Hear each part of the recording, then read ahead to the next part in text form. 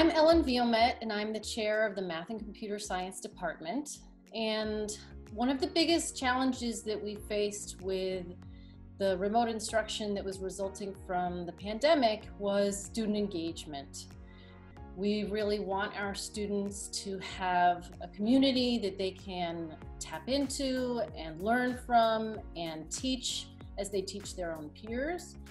And it's a challenge to do that in a remote setting. And so some of the ways that we addressed that were, we had some instructors that decided to flip their classes.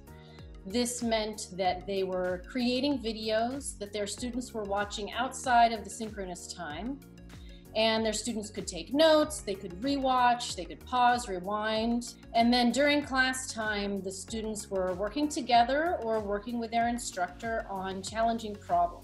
Another activity that we had students do was work in groups on their homeworks, and that allowed students to connect with each other outside of class time.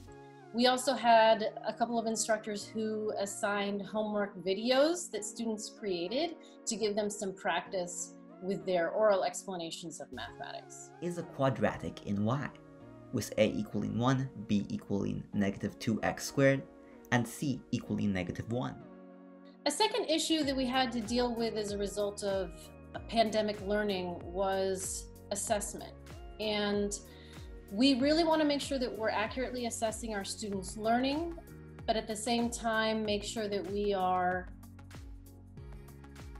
rewarding the kinds of behavior that we want to see in students. One idea that we used that was really wonderful was oral exams. Do you have any questions about the process for the oral exam? So I have 5 minutes per problem, right? Are you gonna like just cut me off like real hard cutoff, or? No, if you're in the middle of explaining something like... Oral exams allowed us to engage with our students on a more personal level and see what it was that they were understanding about the material. We could prod students if they were struggling on an oral exam question, and potentially even more accurate than a written exam.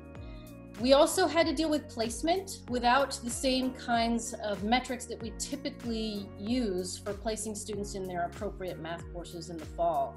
Jim Sauerberg did an amazing job of incorporating the data that we did have using an entirely new method that he created to place students.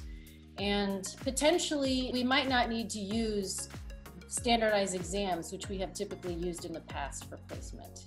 My department is full of such amazing professors. We have a nice community, and we met every other week to talk about pedagogy, and pedagogy in particular in a remote setting. We had a Slack channel that we created where we could discuss things like assessment and oral exam rubrics. We also worked with physics. There were a couple of professors in physics, in particular Jessica Kintner and Marianne Rosario, that really spearheaded the School of Science creating a list of standardized technologies that we wanted our students to be able to use.